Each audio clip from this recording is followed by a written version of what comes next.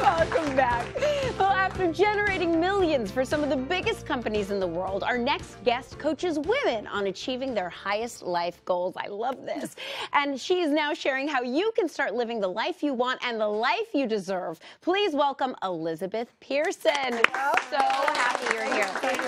If you can't tell, I'm so excited. Now, it is the start of the new year. Everybody says, all right, what's your New Year's resolution? Let's get moving. And you say, throw that away. New Year's resolutions aren't the be-all, end-all. What usually comes to your mind when you think of a New Year's resolution? Failure. Right? Yeah. It's like something you have to do, something you should be doing. It's not usually something that everybody gets really excited about, right? So instead of calling it a resolution, maybe have some long-term goals.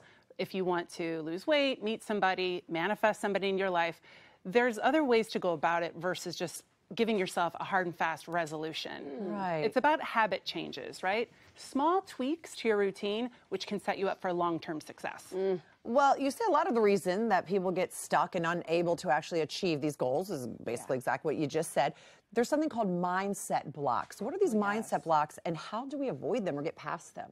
Almost everybody has mindset blocks, Debbie, and it can be anything from I've always wanted to manifest an amazing romantic relationship into my life, make more money. I know, I see you. Why are you looking at me when you say that? There's people out there that always are wanting to bring something else into their life to kind of upgrade it, make it a little bit better. But the thing is that sometimes when we're young or throughout our lives, we get these social conditioning cues, which can actually register in your brain as a bit of a set point. It's kind of like when you have a thermostat and you set it to a certain number. No matter what you do, it's always going to try to come back to that number. So it could be a weight, it could be a romantic status, something like that. And once you acknowledge that it's not you and it's not your willpower, you're not a failure if you can't get these things into your life, then you can start actually tackling some of these subconscious beliefs and changing them so that your life can change. So these are from past experiences is what you're saying. Like you have these experiences as a child that bring you through adolescence and adulthood, and you still believe these things that are potentially lies. Yeah, but they're not front of mind. Right. So they're sitting there in your brain playing the same record over and over. Right. You think, I can do this. This is the time. I can will myself to meet that person, to make more money, whatever it is. And yes, you need to take action. You can't just sit and hope for it to come. But a lot of times there are very real self-sabotaging negative belief patterns that are ingrained in your brain. And you've no idea. You have no idea that they're there, really ruining everything you want. And then you break a cycle. It creates this negative cycle, Debbie, 100%.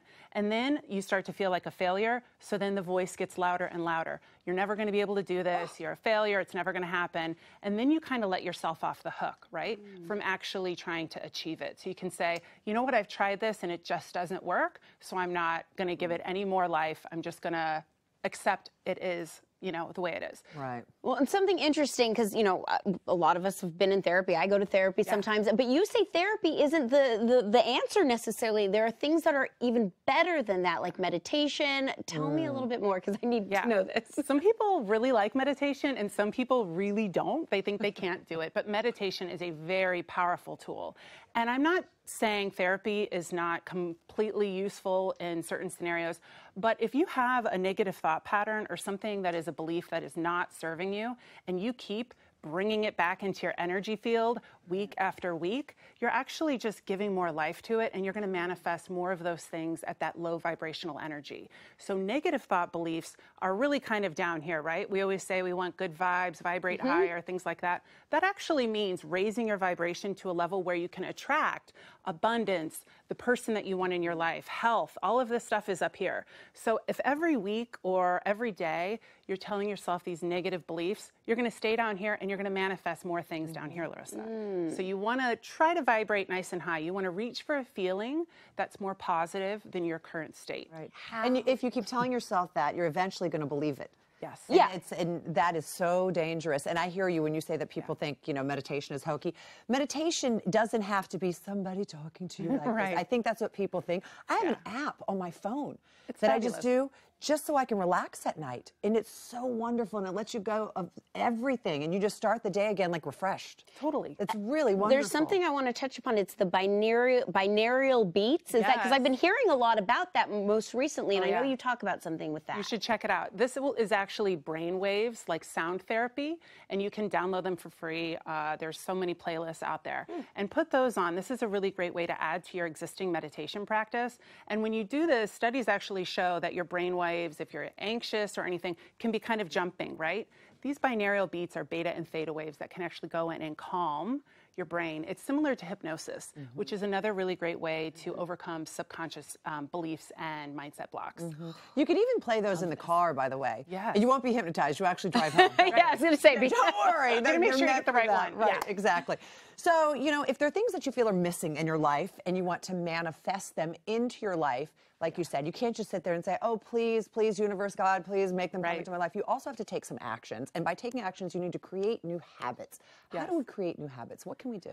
I think that in order to really get that long-term success, you do have to create new habits. And the most important one, I think, is having an attitude of gratitude every day. So everybody talks about this, but if you have a negative belief or a mindset block that maybe you can't do something, if you take stock of what you actually do have in your life and you start to bring awareness to that, it will expand, it will appreciate.